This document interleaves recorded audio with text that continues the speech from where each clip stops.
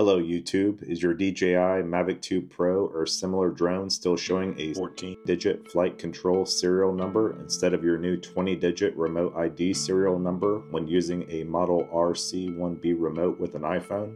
Are you trying to become compliant with the FAA's remote ID rule policy that is now fully enforced as of March 16, 2024? Then I'm going to try and quickly explain what to do in 5 easy steps. If you are using a DJI Mavic 2 Pro drone with a Model RC1B remote and an iPhone, first make sure your DJI GO 4 app is updated to version 4.3.60, otherwise your aircraft cannot be used. Secondly, when clicking on the 3 dots in the upper right hand corner of your drone live view and checking the About section, is your aircraft showing version 01.00.0770?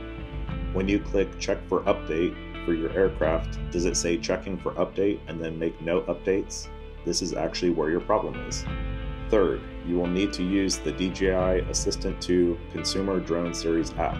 If you do not have the app, you can download it from DJI's website. Open the app on your computer and then connect your Mavic 2 Pro drone to your computer using a USB Type-C to USB-A male cable and power on your drone. When your drone connects, click on the Mavic 2 Pro logo in the upper left-hand corner and it will default to the firmware update section. As you can see, my drone is already updated, but you will click on the download button to the far right of the version 01.00.0797, which was released on November 6, 2023. If you click on Release Notes to the far right, you will see that this is the first DJI update that adds support for remote ID requirements in the United States. Fourth, once the download is complete, you can unplug the USB cable from the drone and restart it. Then you can finally see your new 20-digit remote ID serial number that starts with 1581F under the About section. You can also verify your remote ID is working properly by clicking on Overall Status when powering on the drone, and then seeing remote ID functionality as normal. Fifth, make sure you update your remote ID number on your FAA Drone Zone account and update the markings on your drone.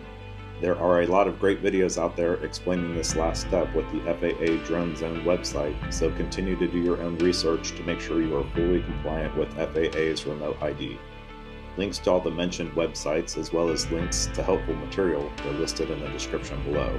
If you found this video to be valuable, please consider clicking both the like and subscribe buttons to help other drone pilots find this video.